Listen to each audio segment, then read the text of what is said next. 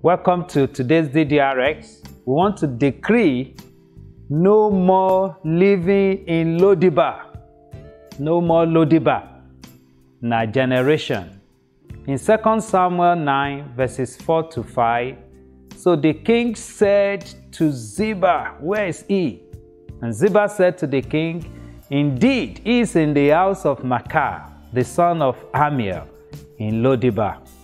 Then King David sent and brought him out of the house of Machir, the son of Amiel, from Debar.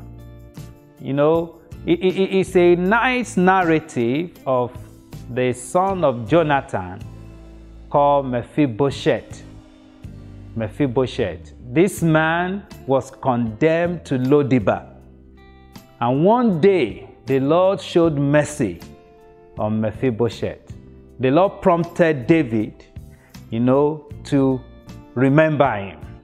So Debar means a place of no communication, no pasture, insignificant place, dry environment.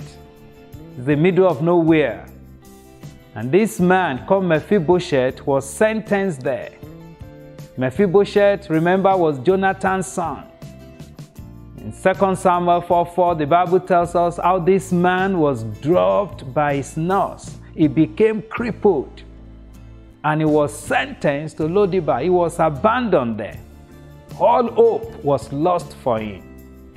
But David brought him from the lowest level to highest level to dine with him, to dine with the king.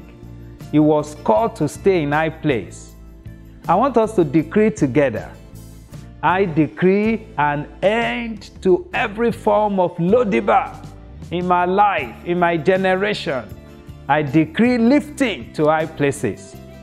I decree no scheme of Debar will pluck me from God's hands.